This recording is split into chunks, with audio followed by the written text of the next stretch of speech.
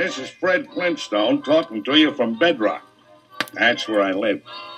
I'd like to tell you about an incident that happened to me and my neighbor, Barney Rubble. I call it the day we went after the big ones. We went hunting. Hunting for a Snorkasaurus. Now, anyone with an ounce of sporting blood knows that Snorkasaurus hunting is the big time. Talk about adventure. Yeah, adventure with an air of mystery about it, too. You'll find out in just a minute. It all started one day when I was at work down at the gravel pit, and the phone rang. Rockhead and Quarry Cave Construction Company. Oh, just a minute. Hey, Fred! Hey, Fred! Telephone! Okay, Ed, be right there. It's a lady, Fred. Thanks, Ed. Hello, Flintstone speaking. Oh, Dad, could you pick up a few little things on the way home? half a dozen dodo eggs, instant pterodactyl soup, 30 pounds of ribs. Yeah, I know. So long. Thanks, Ed. What does my wife do with her spare time? Why ask me? I got one of my own to worry about. Give them clothes washers, dishwashers, disposals, and you still have to pick up a few things on the way home.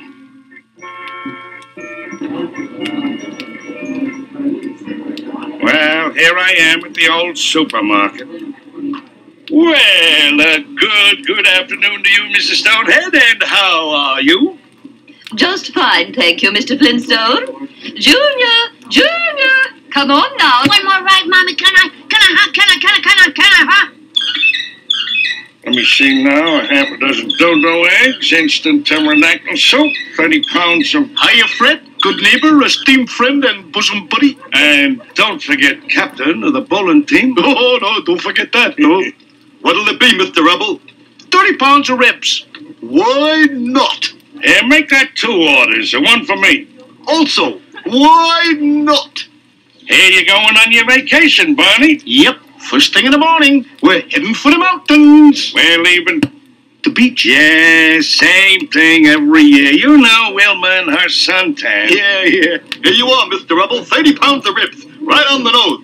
That'll be $3.55. $3.55? Shall I wrap them? At those prices, you should wrap them in gold leaf. Last week, 30 pounds was $3.20. You remember? You bet I do. Cancel my order. And his too. But Fred, somebody's got to put his foot down sometime. And if you don't remember, this pirate will keep raising the prices every week. It so happens I get the memory of an elephant. Would you like to try for a case of amnesia, Jumbo? You wouldn't dare.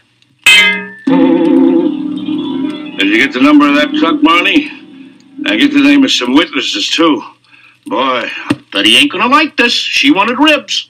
Mr. Flintstone, good gracious, what happened to him? Oh, he got run over by 30 pounds of ribs.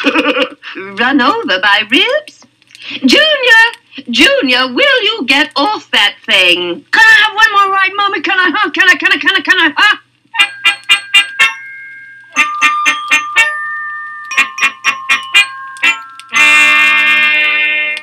it makes sense, I tell you. Instead of us going to the beach and you going to the mountains, we'll combine and make it a business and pleasure trip.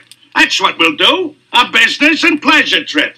You mean we get the business? And you get the pleasure. Droll, very droll. What's wrong with cooking outdoors over an open fire? If you've got about 2 hours, I'll tell you. Ooh, you are funny tonight. Hey, maybe we won't like hunting, Fred. What is the matter with you people? What did our ancestors have that we haven't got? Money. Well, you just said the magic word, because that clinches my case. While we're having a vacation, we are also putting food on the table. We're eliminating the middleman, namely that wise guy butcher, and we bring back our own ribs. And speaking of money, just think of what we can do with the money we save. Maybe I can get that Minkosaurus. We could use the new car.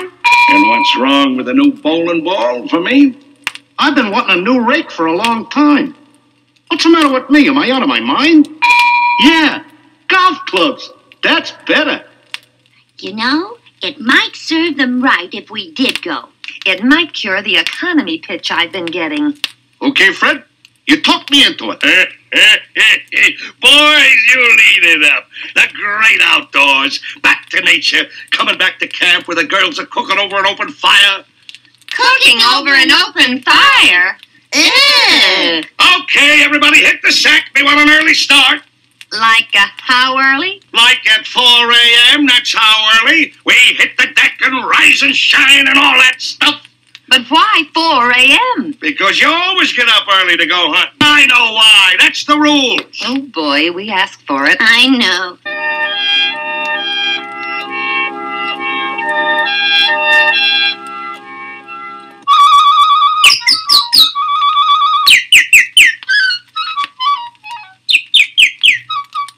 Let's see now. Did I think of everything? Barney, did you lock the back door? Yes, ma'am. Did you leave a note for the milkman? Yes, ma'am. Did you cancel the newspaper? Yes, ma'am. Barney, Yes, ma'am. don't forget the parakeet. Yes, ma'am. Bring her over to Mrs. Stonehead. She's going to take care of her while we're gone. Yes, ma'am. I'll go see if Wilma and Fred are ready.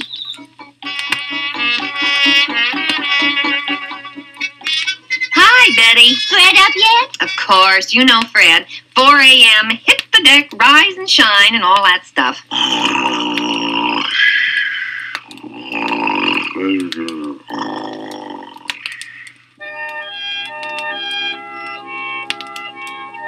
You can't blame Fred. He was up half the night loading a trailer. But why 4 a.m.? You know what's wrong with you girls? You've lost that pioneer spirit. And with any luck, it'll stay lost. Yeah, who needs it? Hey, Fred, come on. Ready for the takeoff. Hey, Fred, wake up. He's still asleep. Who's asleep? I've just rested my eyes. Let her go, Barney. Start the countdown. 5, 4, 3, 2, 1.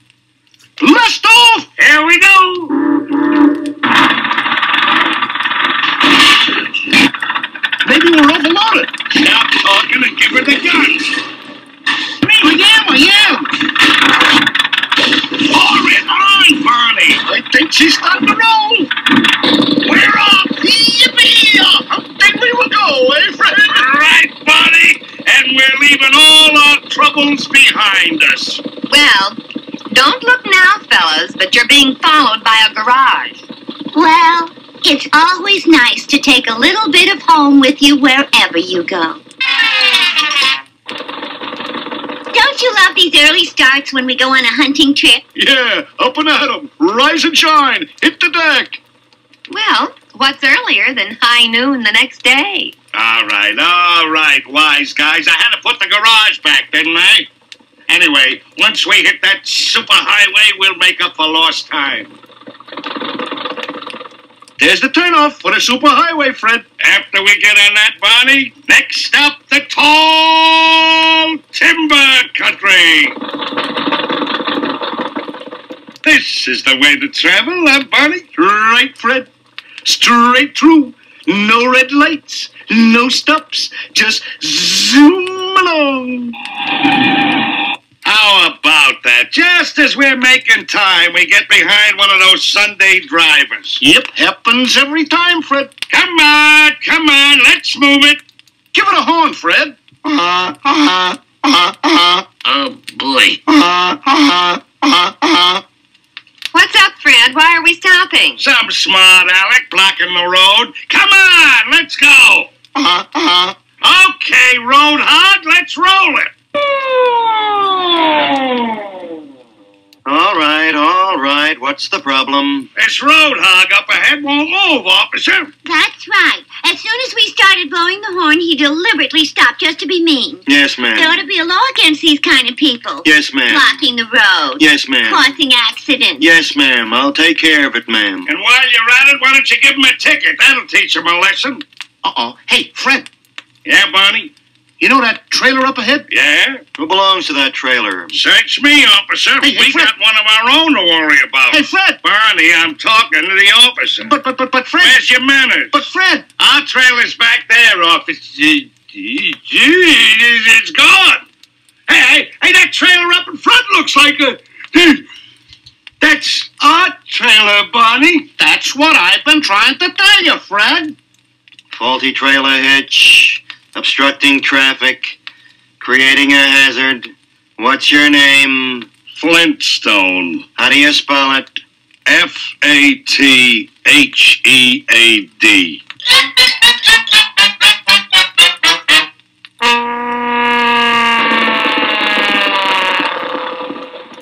Come on, Fred, cheer up. Yeah, Fred, we all get tickets. Oh, come on, Fred. Don't let it spoil your vacation. Yeah, I guess you're right. Hey, look, Fred, up ahead. Tall timber country. You're right, Barney. Full speed ahead. Yabba-dabba-doo!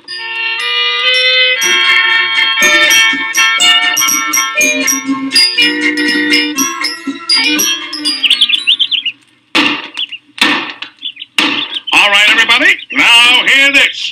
While Barney's chopping wood, you gals set up camp, and meanwhile, I'll scout around for tracks. Oh, sure. Wanna bet he makes tracks for the nearest shady tree? Timber!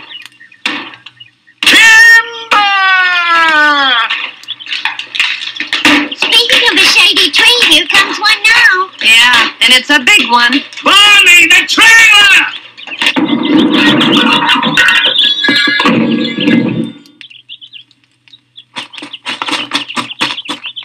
Hey, Fred, I just felled my first tree.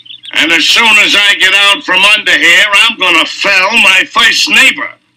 Now try to do something right for a change, will you? Just give me a chance, Fred. That's all I ask. Okay. Now, while I start the fire, you go catch some fish for dinner. Will do, Chief. Will do-de-do-do-do. Oh, boy. Wait till you girls get a taste of fresh trout cooked over an open fire. I hate cleaning fish. I hate fish, period.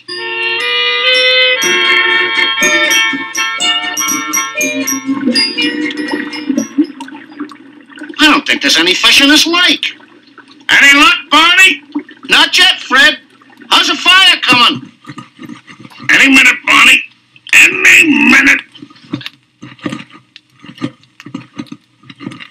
Oh, boy. It's no use, Fred. They're just not biting. Fire's ready, Barney. Where's the fish? How do you want it, Fred? Broiled or fried? Barney, I can't cook that fish with you in it. Fred? Fred! Turn over, Fred. You're snoring. Okay.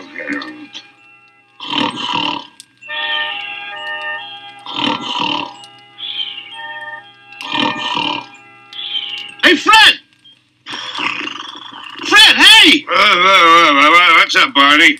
How can I get any sleep with you snoring? No, you kidding. I haven't slept a wink all night.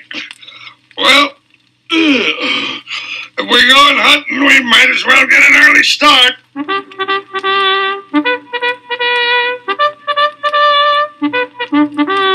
Hey, Fred, Yeah, Barney? what are we after? We are after one of the big ones. A Snorkasaurus. That's what we're after. Snorkasaurus, what's that? Ah, 'tis morning, and with the morning, the hunters, and with the hunters, the chase. What sport? Hey, Fred, Yeah, Barney? what do we do if we come face to face with one of the big ones? What do we do? I asked you first. Hand me that number 5 club. Here you are, Fred. Now, the first thing I do is clobber him with the number 5 like this. No, not that way, you fool.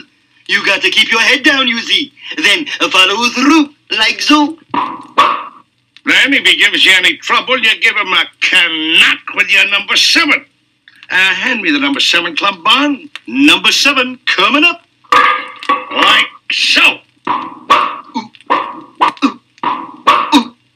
He's slicing to the left. Or am I wrong? Is it the right?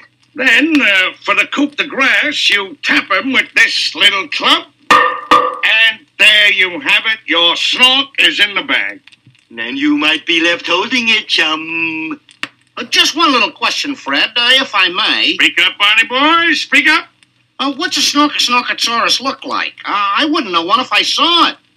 Look, my friend, I will draw you a picture. The head's kind of fat-like. Look who's talking about a fat head. And it's got a long, skinny neck. No, very bad likeness. Tiska, tiska, tiska. Bad, bad, bad, bad, bad. Now it's got a big round... How are you? Glad to see you. Please go right ahead. Don't mind little old me. We're drawing a Snorkasaurus, aren't we? Of course we are. Love it, love it, love it. But we are making mistakes, aren't we? Allow me, sir, eh? Think up. As I remember, a Snorkasaurus is a large, handsome animal, regal head, more shape to the neck, well-proportioned body, and yes, the feet, large but neat. And there we are, the Snorkasaurus. Oh, I am such a forgetful dunce. One more thing, a snork makes a melodious sound like so. Snork, snork. You've been grand. No, don't get up. I'll find my way out. Have fun. Snork. Who the heck was that? Never mind him. We're after it. Huh? Follow that Snorkasaurus! Right, Fred? Do you think the mighty hunters will bring anything back? They'll be lucky to get back in time for lunch. I knew it. The camper's best friend, the mosquito. I can't stand them. That's why I like the beach. Your play. Gin. Here it comes. Yeah, I know.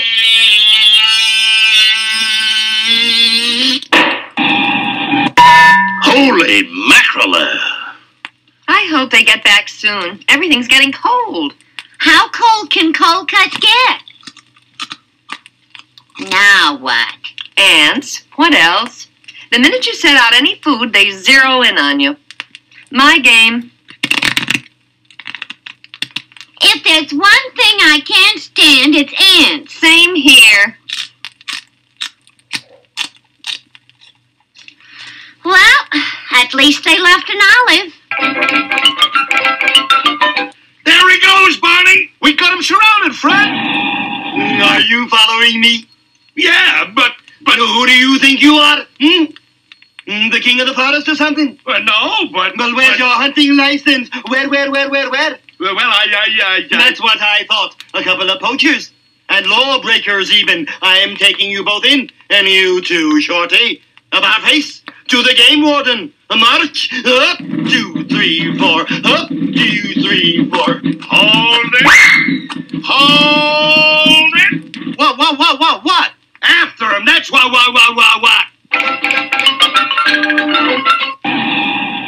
No, a hideout for a creature in distress.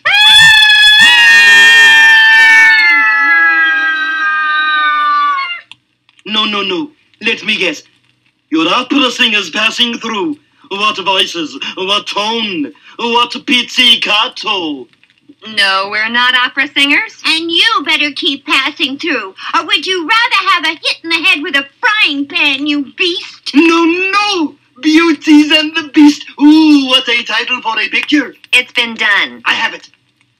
But it can't be. The Miss Universe contest right here in these woods. How original. But where are the other lovelies? But of course, gone home defeated. It had to be a tie. Imagine 2 Miss Universes. Thank you, ladies, for brightening my last hour. If I must go, at least I've seen everything. Go? Last hour? Yes. Didn't you know?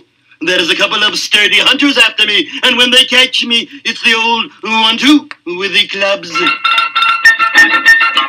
Hey, here's his tracks. Oh, they're heading for the camp. Ooh, maybe he's got the girls cornered. It would serve him right, the poor sap. Oh, here they come. I must leave you fair ladies. I bruise easily. There he goes, Fred. We got him cornered. It's Fred and Barney chasing that poor animal. We've got to help him. The tracks end at this tree. Which means what, Fred? Search me. We know snorks can't fly. We can't climb trees very well either. Nor is it either. Uh-oh. It's neither. I was just passing by and thought I'd drop in. Oh, it's the poachers. Glad to see ya. Oh, he's not only smart, Fred, he's also heavy. Fred! Fred! Don't you dare harm this charming, intelligent creature. And that goes double, Barney. How are you, ladies? Glad to see ya.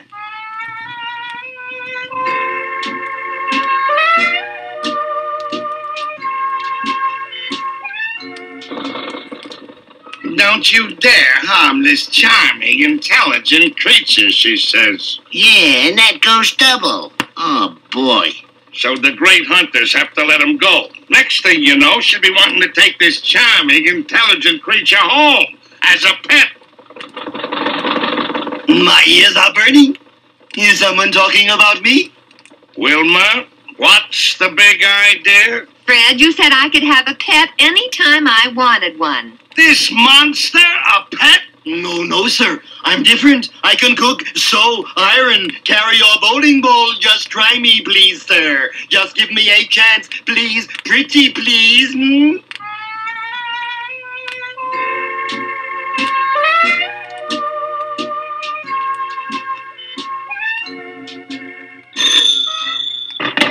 The Flintstones residence.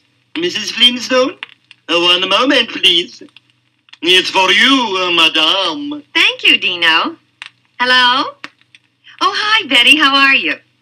How's it going?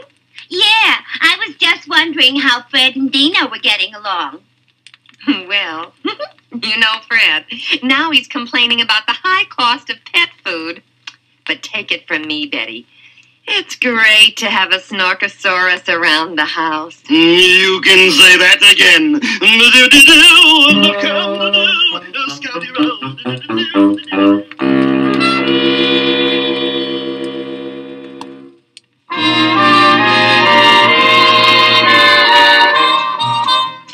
How's that for an adventure?